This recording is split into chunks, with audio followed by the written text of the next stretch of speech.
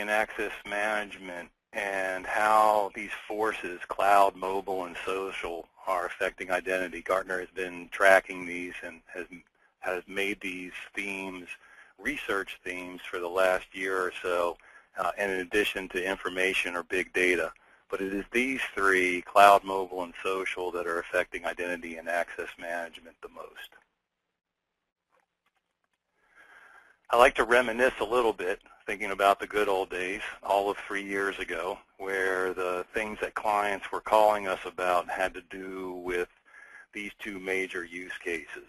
And they were about Windows desktops and laptops, accessing legacy systems from an employee perspective, or consumers and partners coming in to an enterprise's external-facing web applications. And the identity and access management market offered solutions that were increasingly mature, relatively tried and true. But as you all are well aware, things have changed quite a bit. So the biggest changes have to do with those two endpoints. Bring your own device policies are causing major changes and some heartache when it comes to trying to leverage existing tools in the IAM space. Also, the adoption of cloud, SaaS applications in particular, has been driving quite a bit of interest from Gartner clients. And there is some interest in allowing the use of social identities and other third-party identities for accessing enterprise systems. And that's all well and good. Identity and access management functions and other security functions still have to be handled. And when you think about IAM technologies, which are really brokering functions, they exist because these functions have been handled disparately by a variety of disparate systems. And cloud, particularly SaaS applications, are the new silos, with the default practice of having these identity and access management functions being handled one-off by each SaaS provider. So we'll talk about each of these and how the world is dealing with these today in the world of evolving standards and what you can do to cope. So we can't forget that anytime we talk about managing identity, we're talking about the core administration functions, so managing identities, the digital data about ourselves and our partners and constituents, also the entitlements that have to be managed, who has access to what, the access functions of authentication and authorization, the real-time verification of identity, and then managing who has access to what in real time.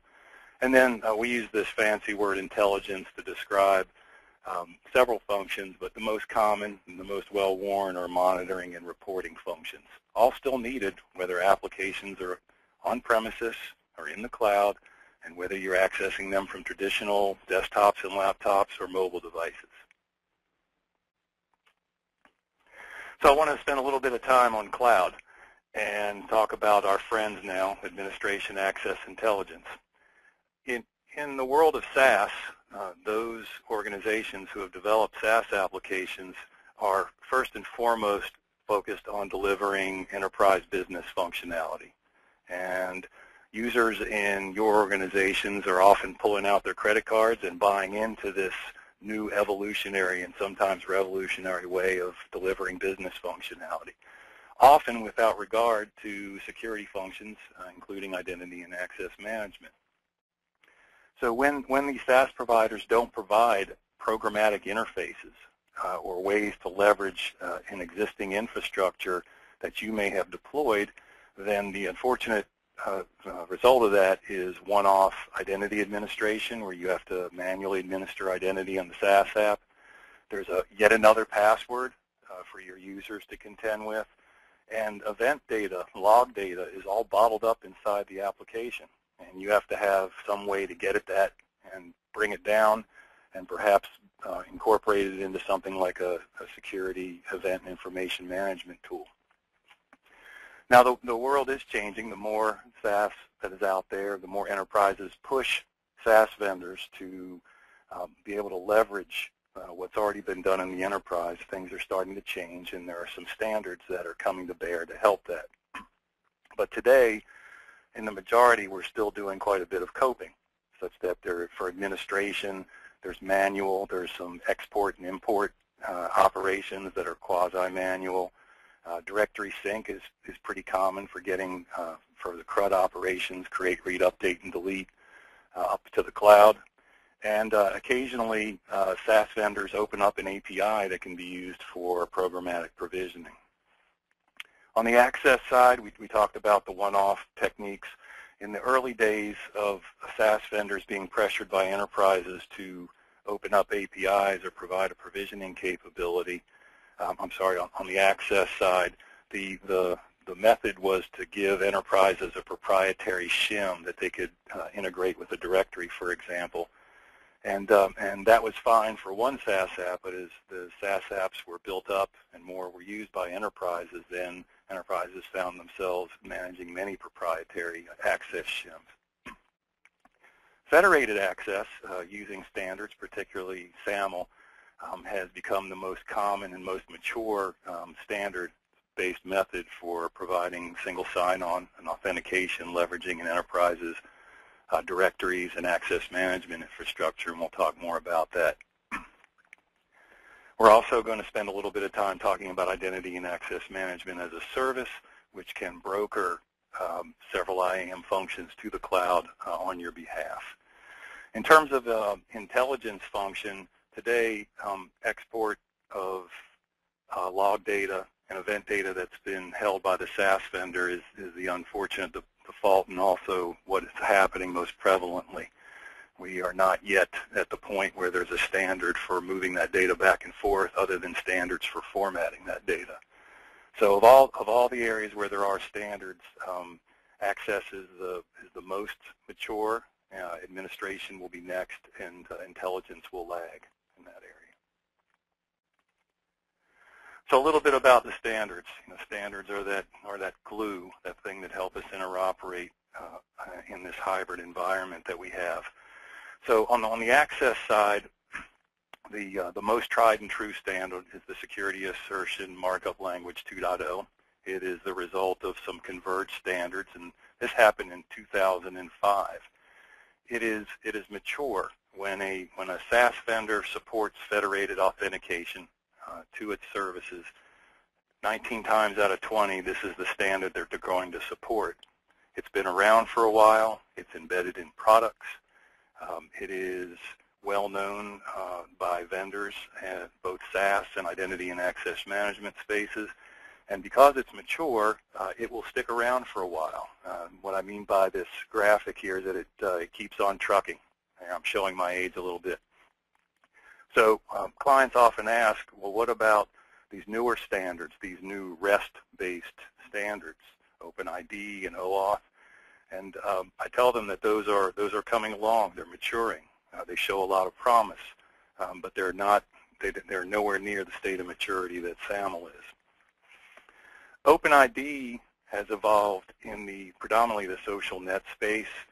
These are REST-based standards, and developers today are preferring development using REST-based standards because they're less verbose than XML standards, which SAML is.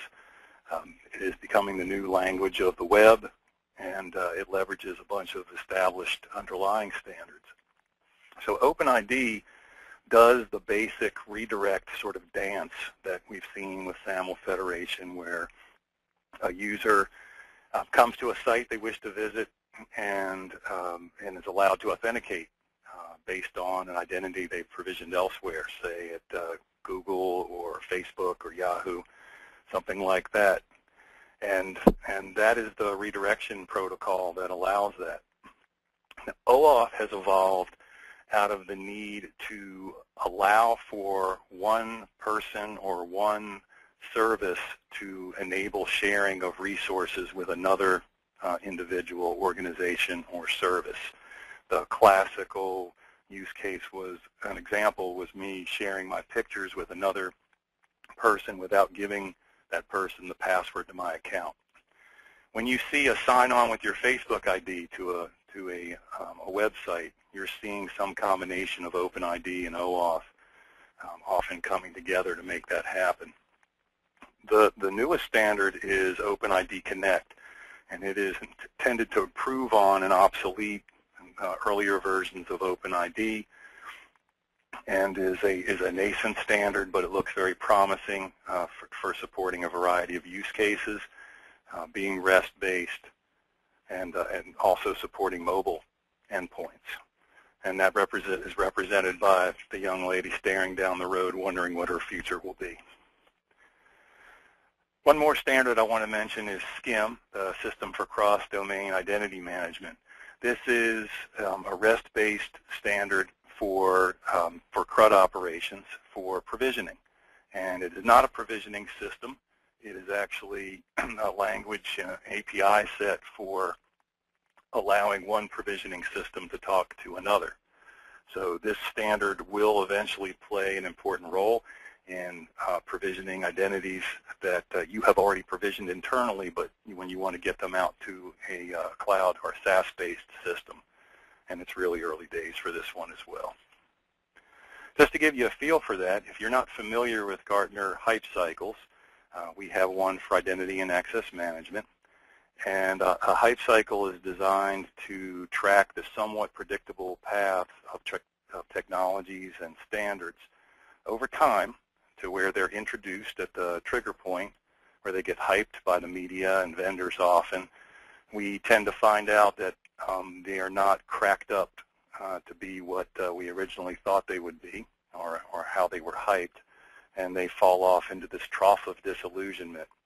Sometimes standards or technologies will die on the vine.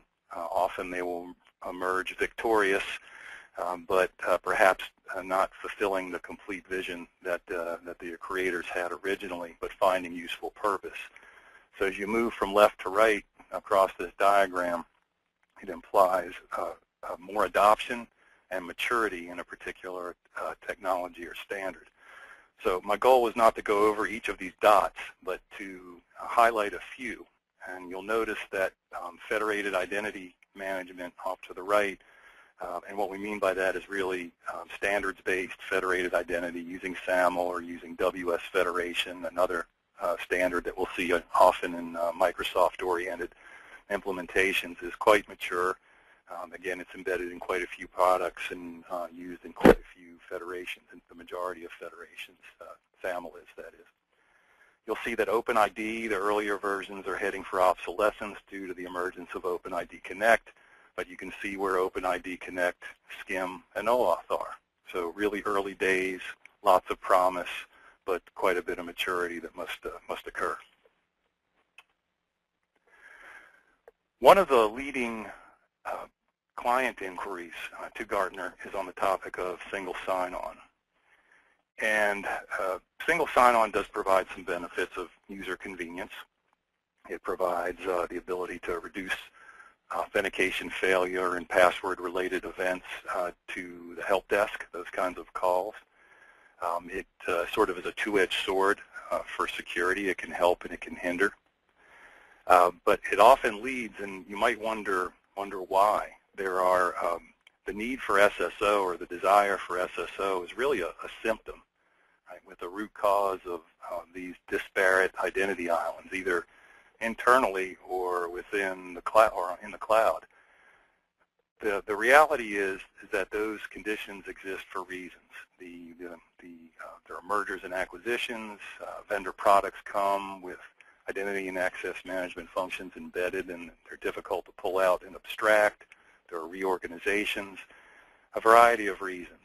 And the other projects that are designed to better consolidate identity from multiple directories, from disparate databases, and working on the business processes around provisioning, working around role lifecycle management, identity and access governance, are desired, but they are often deemed too expensive, time-consuming, and difficult, or they may be tackled at the same time. It's just not as quick a win as doing some kind of single sign-on initiative. So that's what's driving a lot of interest.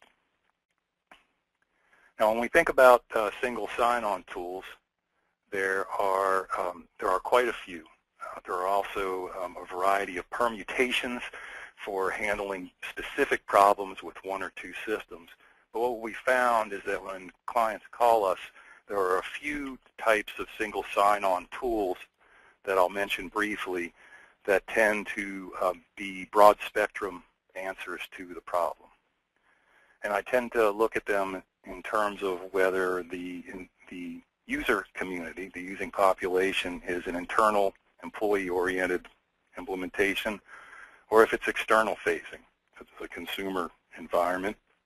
And then whether it's the applications or a common web architecture, which is increasingly the case as time goes by, or if the solution has to deal with legacy heterogeneous architectures such as thick client applications and the like. We know that there's plenty of Active Directory out there. It's an anchor directory and an anchor authentication capability that's enabled by so many organizations. And so it is a common part of a single sign-on strategy to leverage Active Directory and Kerberos that underlies it for at least part of an SSO strategy.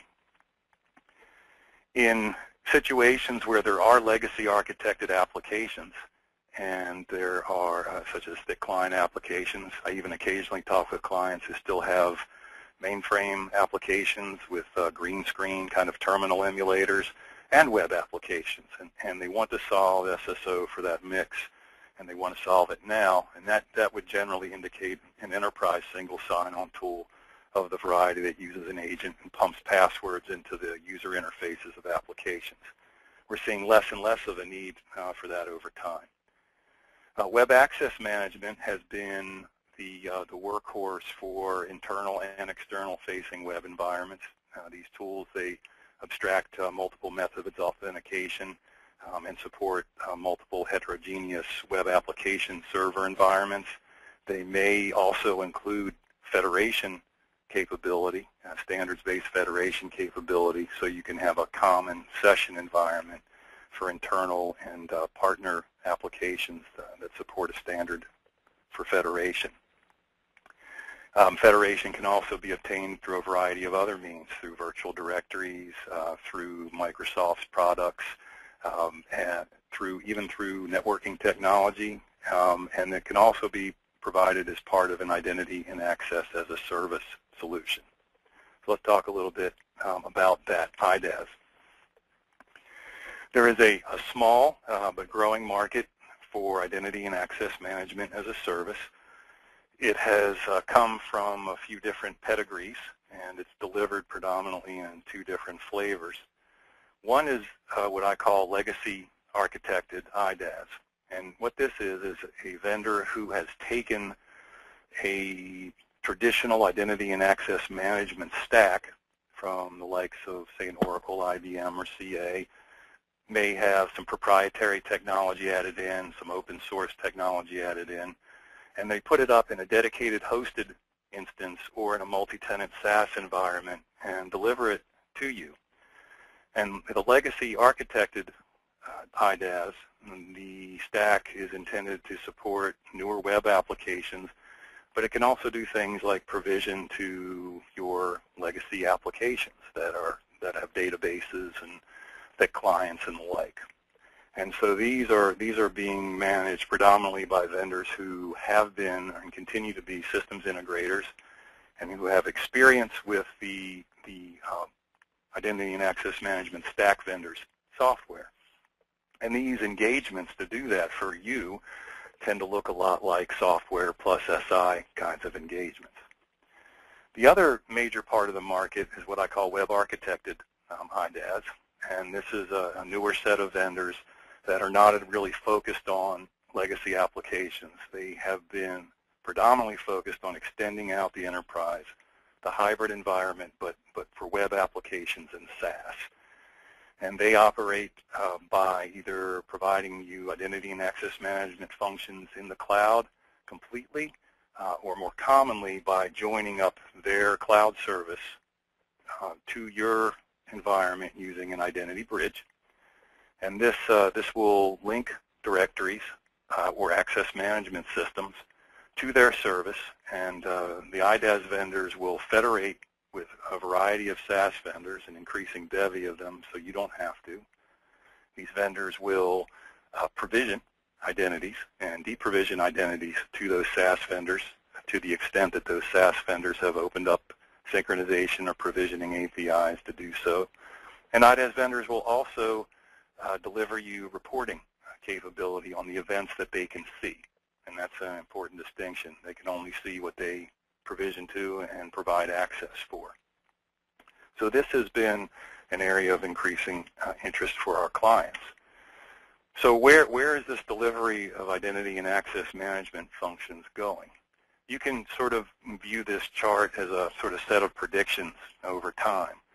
Historically, clients who called us were interested in point solutions.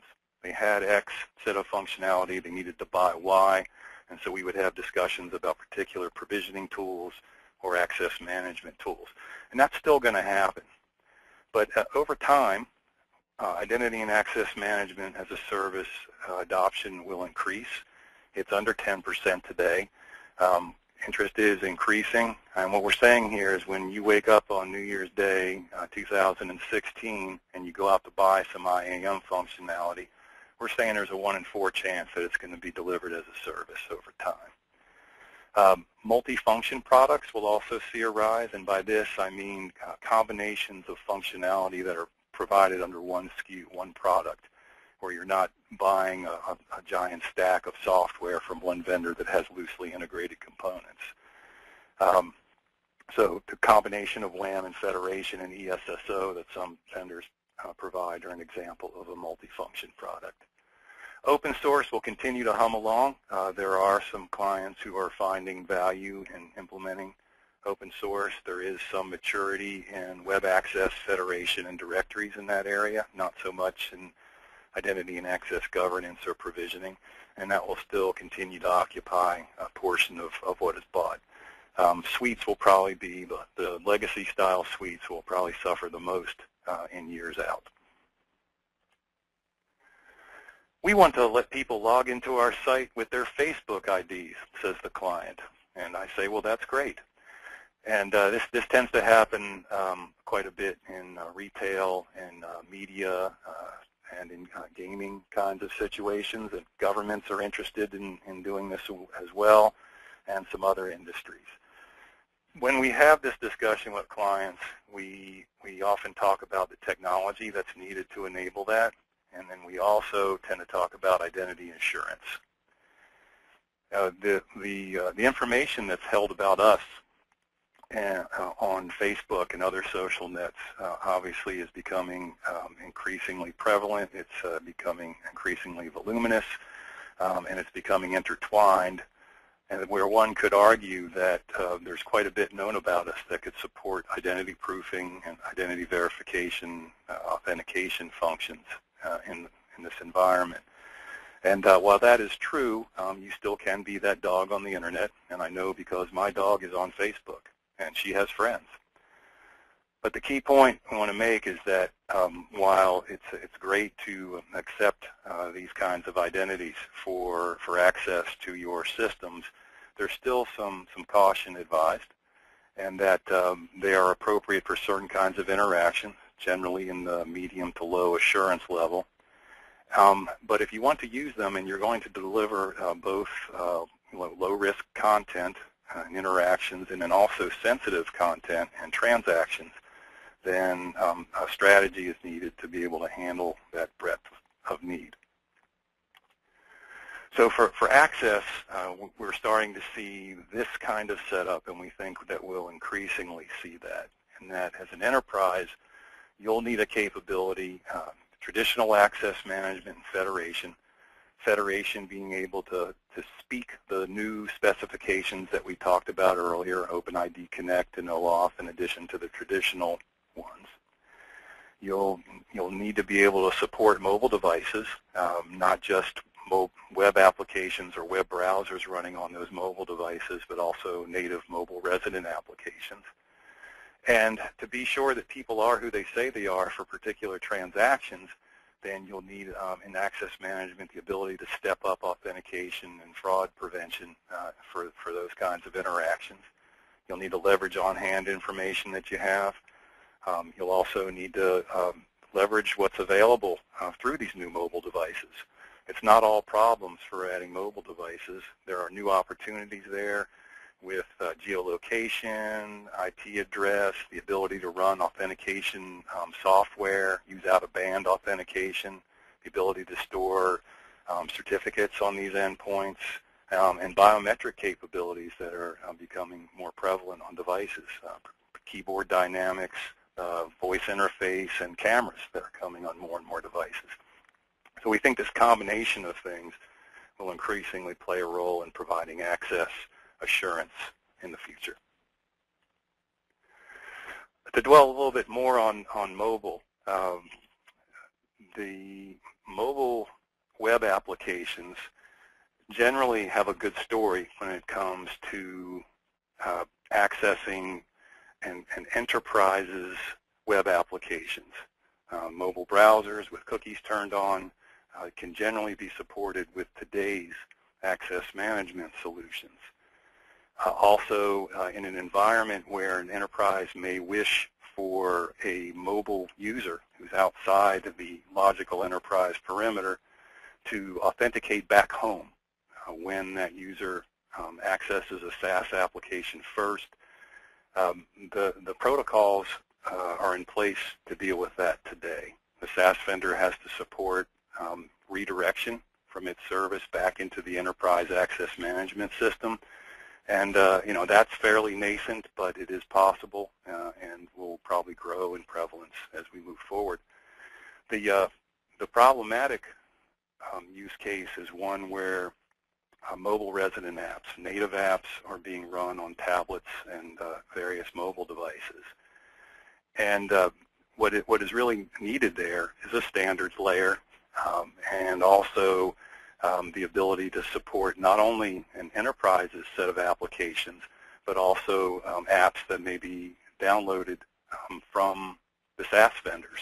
So these apps are not under the direct development control of the enterprise. And there are a variety of ways for dealing with this today, and none of them are perfect, and it's an area that we'll continue to watch.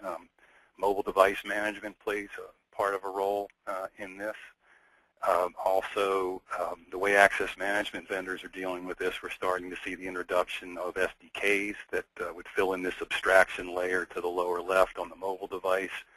And if you develop your apps to that SDK, then the abstraction layer there will work just fine with your the access management solution provided by that vendor. So there are elements of, if you want the functionality, there may be some lock-in there, at least for now, until we can get some kind of standard layer out there on the endpoint. So where have we come from, and what's life going to be like? The bottom line is, unless you're a greenfield environment and have all SaaS apps and have a homogeneous endpoint computing environment, the hybrid cloud and enterprise models are the new norm.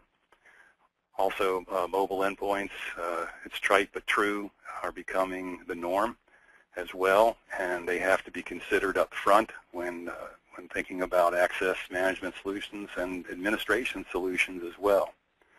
Standards are great, and we have a lot of them. Some of them are more mature than others, and there are ones that are promising, but you should probably plan for these new REST-based protocols to be more prevalent in the 2 to 3 year or greater horizon. And I'm particularly referring to OpenID Connect and OAuth. Identity and access management as a service isn't for everyone today. However, it is gaining interest, and it is maturing, and is delivering good value.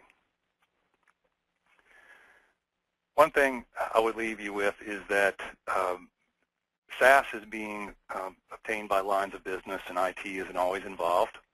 And anything you can do, if that's the situation in your organization, to get involved with the line of business and the procurement folks and make sure that security, identity, and access management functions are included in the functional requirements when you go out for procurement.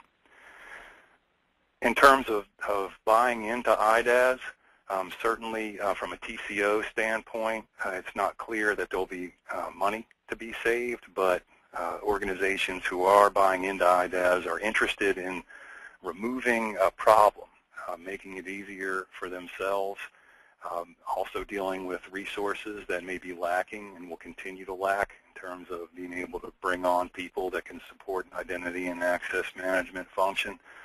So it's viewed as mobile use cases clearly on the rise.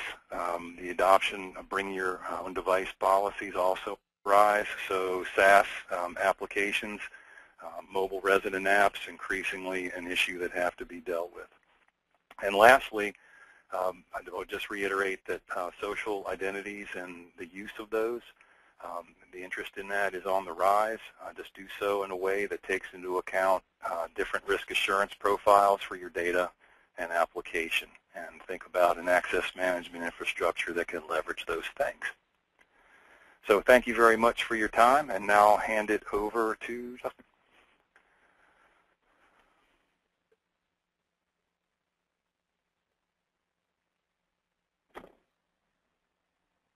Good morning, everyone. Let's just get this screen shared. Show my screen. All right, everybody see my screen? Great. All right, thanks so much, Greg. And thank you all for listening in this morning. We've got a great attendance today that we're very happy about. Today, I'll spend the next few minutes talking about Radiant Logic's approach to federated identity. In this session, I'll run through the conceptual framework behind federated identity, where it fits in the IAM stack, and talk about how it works at a technical level.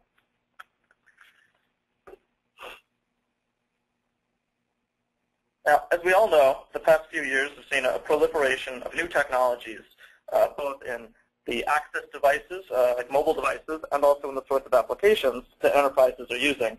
And this has changed the landscape of identity and access management in very substantial ways. Now, in what Greg called the good old days of a few years ago, different user populations tended to reside in distinct data sources and access different applications. Many enterprises made serious investments in a world that looks like this. They have their applications, each of which has served a certain user population with certain requirements. Maybe employees were in an Active Directory forest while customers run an LDAP. Those populations were very distinct and worked with separate applications. Now, maybe there's overlap in the identity repositories with employees in all of them, but they're stored in a distinct schema and format to match the requirements of a particular application. The numbers here are all small, and all of the action is taking place within the firewall. Now, because of that, the applications and the data stores could often be tailored to meet one another's constraints. But over time, we've clearly seen the proliferation of new technologies destabilize that equilibrium.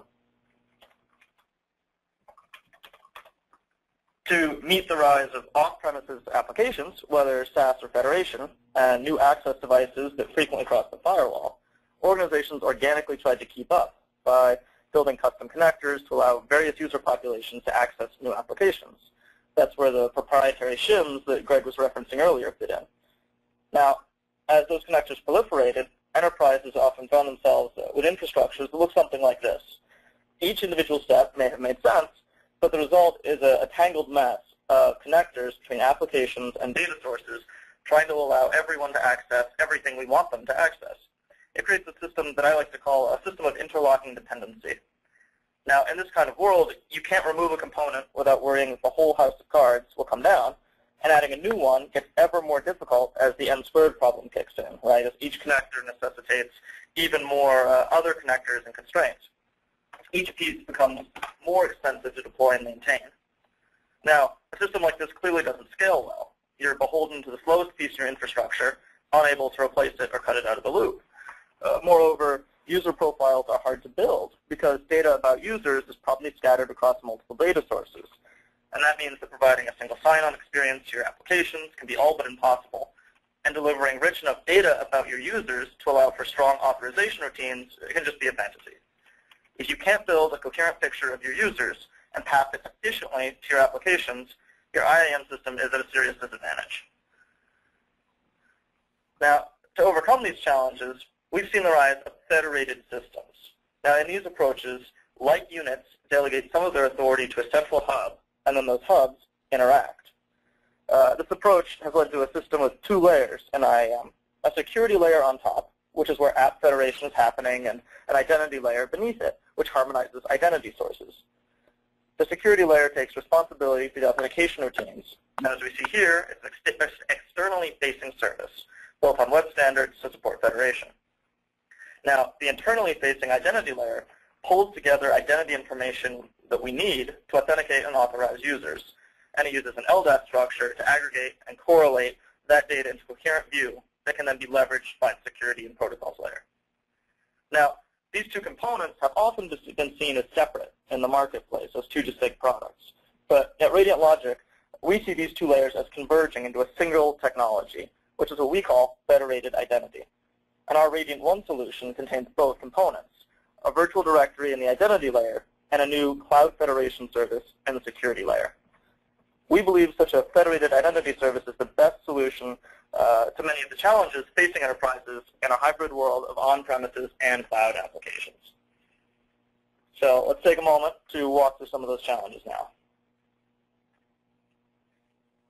In a cloud deployment, the role of an identity provider is to authenticate and authorize users of remote applications using the available identity data. And we see here sort of the flow through which that happens.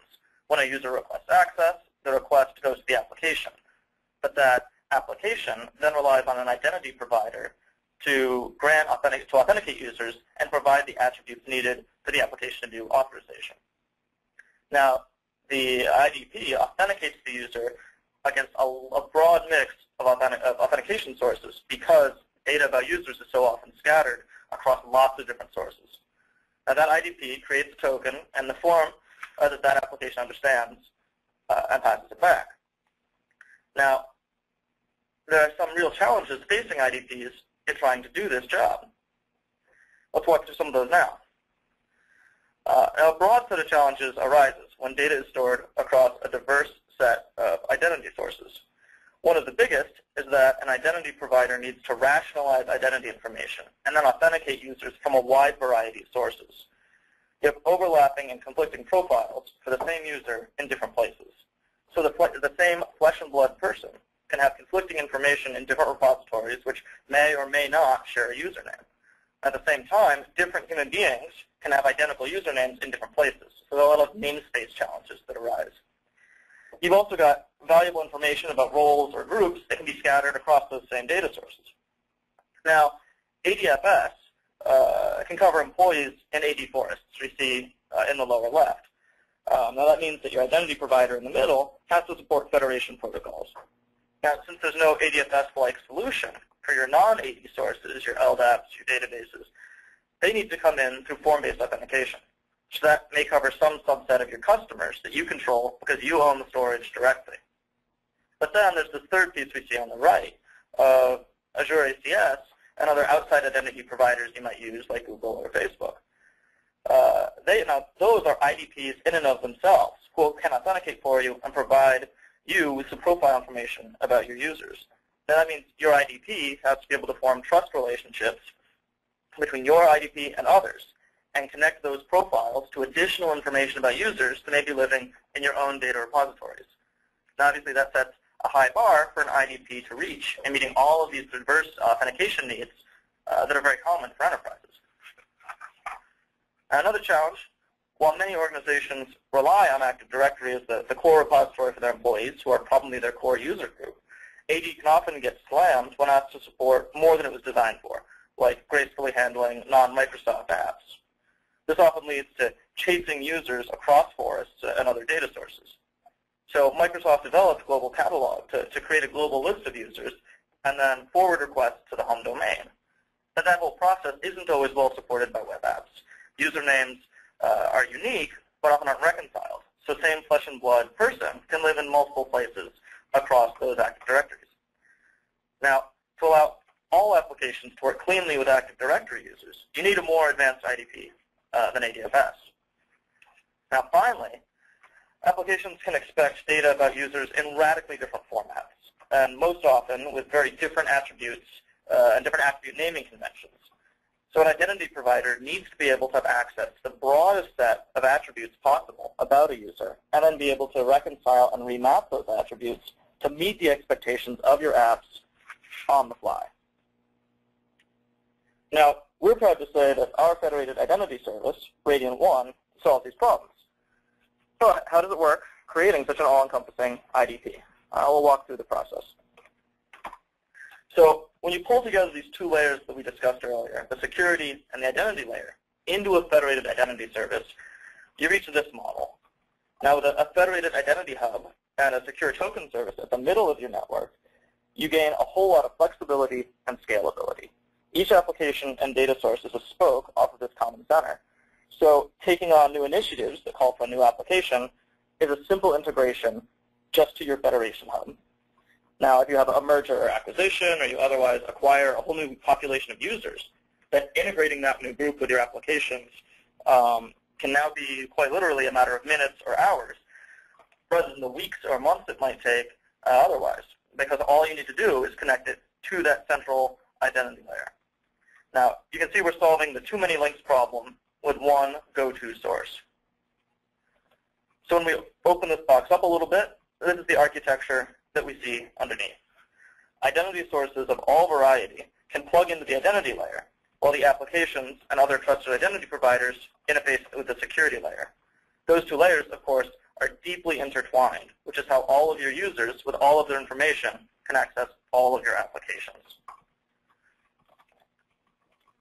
So when we look at that identity layer behind a federated identity service, here are some of the key properties that we need to bear in mind.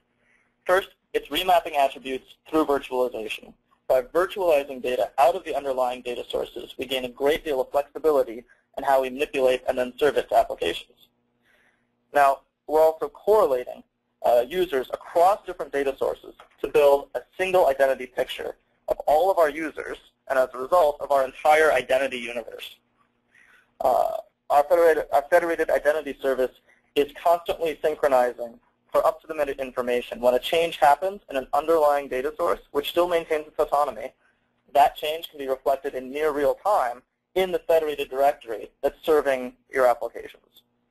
We're also able to store this federated directory that we're building with advanced caching so that it's persistent and available even if an underlying source goes offline.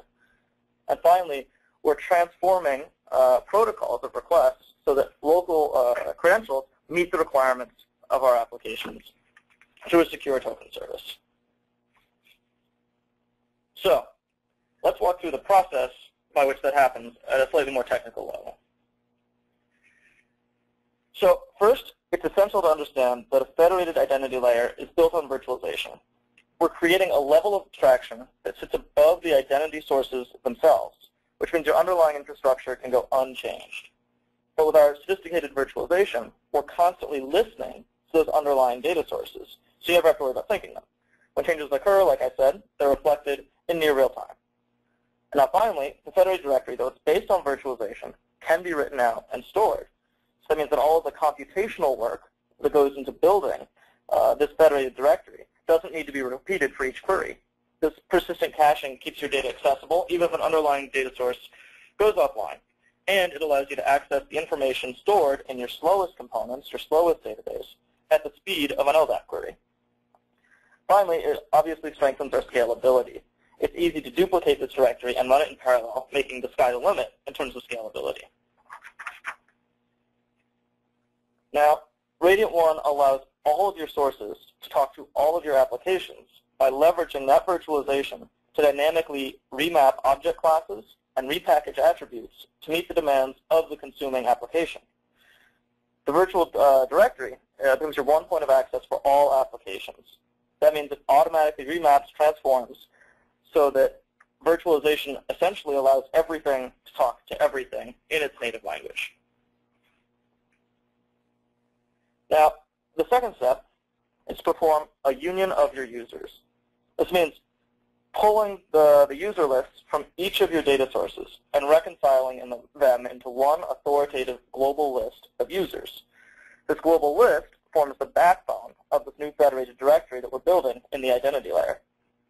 Now, in all likelihood, you'll have instances where the same flesh and blood person shows up in multiple data sources with different usernames.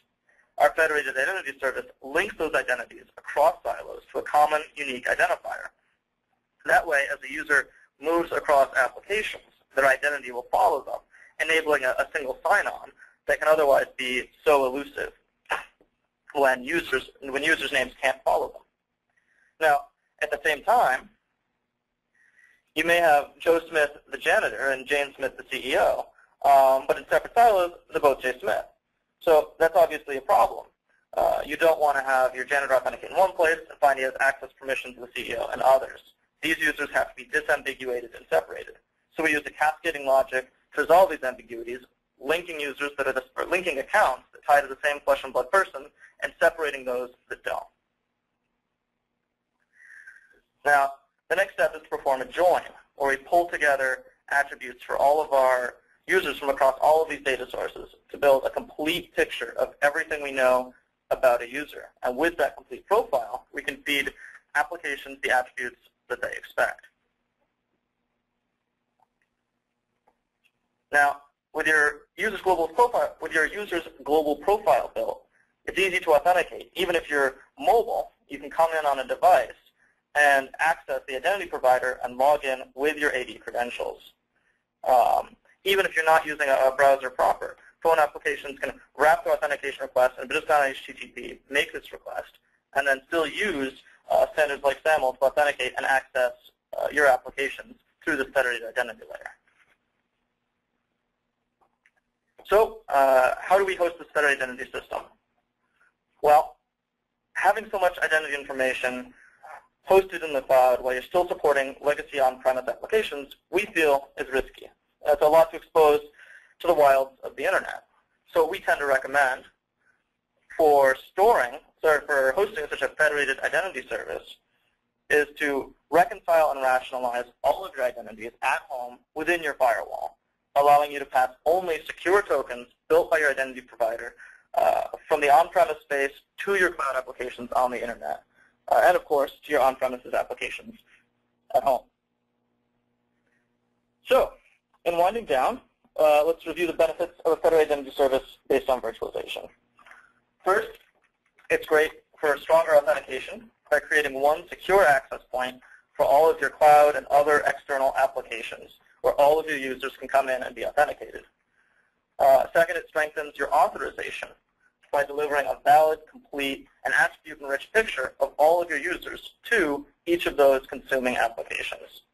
And for deployment, we can manage all of our interactions with identity in one space, make it much easier to audit, to gain that intelligence that Greg was talking about earlier. We can improve our user experience because with all of our users sharing a common namespace and authenticating through one point, we can deliver SSL across local, cloud, and federated applications. And it allows us to much more easily add and remove applications and data sources as new initiatives and new opportunities arise. So finally, the last advantage to really touch on is that hiding the complexity of your infrastructure from your applications allows them to each get a clean image of your identity backend, which is great for your reliability. Your applications just see the IDP, which, I skipped ahead a little there. Your applications just see the IDP, which in this case is our Cloud Federation Service, CFS. That identity provider, in turn, just uses the virtual directory service, which is feeding it a custom view that matches whatever attributes the app needs in their preferred schema, protocol, and format. And the result is that each application sees just what it needs, regardless of your underlying repositories, which creates flexibility for you and your underlying infrastructure, as you can separate your apps and your user experience from dependence on your underlying and perhaps aging infrastructure. And with that, we'll close here, and we'll take some questions. Thanks so much for your time and attention. If you'd like to learn more or to review this deck, I'll be uploading it shortly after this presentation to this short link here. And of course, we have a wide variety of resources on our website that address a lot of specific use cases and specific implementations that you may wonder about if you're considering a federated identity service. Lastly, I always encourage you to follow us on Twitter because it's a great way to keep up to date with our upcoming events like future webinars and other information about what's going on at Radiant Logic. And finally, if you have any specific questions you'd like to ask, I'm Jordan Phillips. There's my email address. I encourage you to reach out and contact me with any follow-up you may have. All right, thanks again for your time, and I'll hand it back to Alice, our moderator. Great. Thank you, Greg and Jordan. I'm just going to throw out a few of the questions we've received, and you can decide who answers them. So the first one is, there was a lot of talk this last summer about the death of SAML. What is your take on that? I guess this is Greg, I guess I'll go ahead and take that. Great. Thanks to start. So yeah, I've heard that talk. It's kind of loose talk. I think for that to happen, it's going to be a long time down the road. Again, when clients ask me about that, they said, what should I use today? And I say, today if you can get it, and by that I mean if your provider, your partner supports it, use SAML 2.0. What about next year? SAML 2.0. The year after that, you'll still have SAML around. The newer specifications are going to need to be supported, and you will see them become embedded in products that you use and that you'll rely on over time, over the next 1 to 2 years. And mostly you'll need to support them when you require the social net kind of use cases that we described earlier. It's going to be this cloud-to-cloud and SaaS-to-SaaS kind of application that will use the newer protocols. And also when you need to accept inbound IDs where the identity provider only supports that set of specifications. Okay, excellent. The second question we have, can you discuss the current problems of using Linux free IPA to integrate with Microsoft Windows authentication using Kerberos? Greg, would you be able to take that one? Jordan, did you have something? Not on that one. I'll leave that to you. Okay. You can always circle back to that one if you like. We've got quite a list of questions to go through. So let's go ahead and skip through. Oh, I'm sorry. You have. We'll give that one a shot. So with Unix and Linux implementations, there are generally a couple of options, maybe 3, maybe 4, for integrating with Active Directory. One, there may be native LDAP support in the particular Unix implementations that you're talking about. But that gets you basic LDAP authentication to Active Directory and the ability to pull attributes, usually not Kerberos-based single sign-on. You may have a Kerberos library from that same open source implementation that can be brought to bear. In situations where you have a Linux implementation that doesn't have support for either of those, or where you have multiple Unix and Linux implementations with different release levels and so forth, many systems, and that's often where we'll see what we've called an Active Directory bridge being used. And these tools, they replace the PAM architecture, or they use the PAM architecture rather to enable Kerberos authentication via Active Directory domain controllers, and they also allow for the administration of identity for Unix systems within Active Directory, and also can provide some management of Unix access rights through group policy. Okay, fantastic. Thank you. Let's see, next question. Can the Radiant 1 VDS work only with your CFS identity provider, or are there other options? Yeah, great question. So as I said earlier, we see these sort of two technologies converging into a single sort of product going forward. But absolutely, CFS is just one example of a federated identity provider that you can use. Any identity provider that can access an LDAP will be able to work just fine with our VDS. If you already have a federated architecture and you've deployed a federation component, you could use that IDP. And by the end of the year, actually, you'll hear an announcement from another large vendor about using our VDS together with their federation component to offer another identity bridge solution. And I should also note, I think I saw another question, that CFS can certainly trust other IDPs and can work as a service provider with Azure, with ADFS, with other existing Federation providers as well.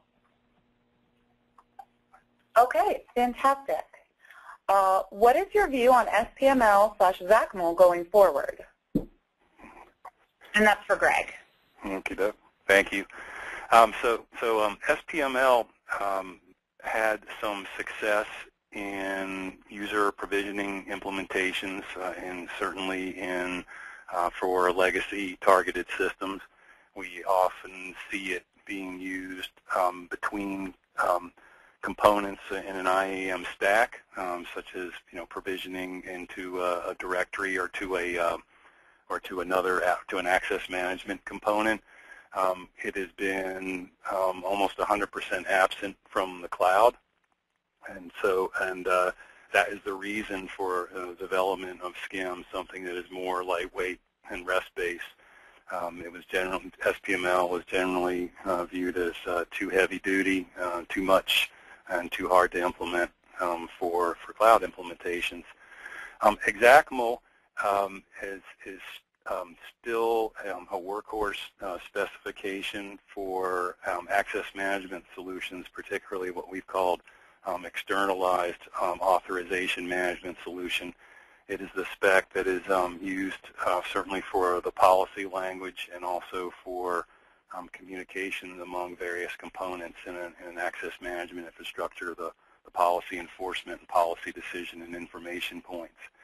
And so you see that standard in varying degrees implemented in externalized authorization management products. It's going to live on. I think what will become important as we move forward and taking into account REST-based standards like OAuth for authorization is that similar to what you heard from Jordan about the need for secure token services and the ability to flip tokens, say from Kerberos to SAML, I think you're going to need vendors to provide gateway kinds of operations that will kind of speak between OAuth, translate between OAuth and XACML to deal with the cloud use cases.